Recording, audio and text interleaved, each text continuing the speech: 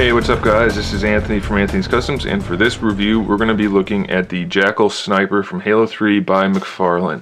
I absolutely love this figure. I think it really couldn't have turned out too much better. It's almost spot on for the in-game model. Very cool figure. He stands about 5.5 inches tall to the top of his mohawk, which is individually sculpted for each piece. It's a softer material, so that's pretty cool. Unfortunately, the mouth doesn't close, but still the head sculpt is fantastic. The sculpt on this entire figure is really good. The hair is all separate pieces. The armor is good. Everything looks good on this guy. Really can't complain too much. He has peg holes in his feet just because he is a little tricky to stand, but you definitely don't need a base like you do for the Combat Flood.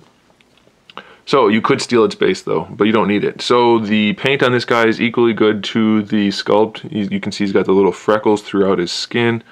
Nice texturing, nice washes and dry brushing. The armor looks good. Really, there's nothing to complain about with this guy. As far as articulation goes, the head is on a ball peg. Gives you plenty range of motion, especially if you pop it off. It does pop off kind of easily, but that's okay because it also allows for a really good range of motion. So I'm not going to complain too much about that.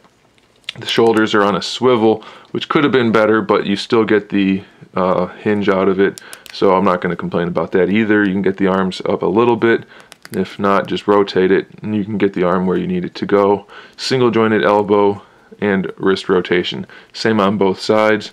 This hand is sculpted a little bit more to hold the rifle. This hand is more for like supporting the rifle while he's shooting, like that. Of course, you can do it better, but I'm just doing it quickly for the review. Okay, torso is on a ball hinge, not too much forward and back or side to side. You're going to mostly just get the swivel out of it, but it is technically a ball, not a ball hinge, a ball peg. The hips, standard ball hinges, they swivel and have the hinge and everything you need for them. The thigh swivel is built into that, so that's pretty much as much articulation as you can get out of a hip joint. They did a good job with that. The knees swivel at the top and at the bottom and have a hinge, so they have really a full range of motion there too. You can't get much better than that. And then the ankle, it swivels at the top and at the bottom and has the hinge. So this figure was really ahead of its time in terms of articulation. They did a really good job with it. The sculpt is good, the paint's good. Really nothing to complain about with this guy. Absolutely love it, highly recommend it. Go get it if you can. Thanks for watching, guys. Stay tuned for more figure reviews, more custom figures, and other good stuff. And in the meantime, keep collecting.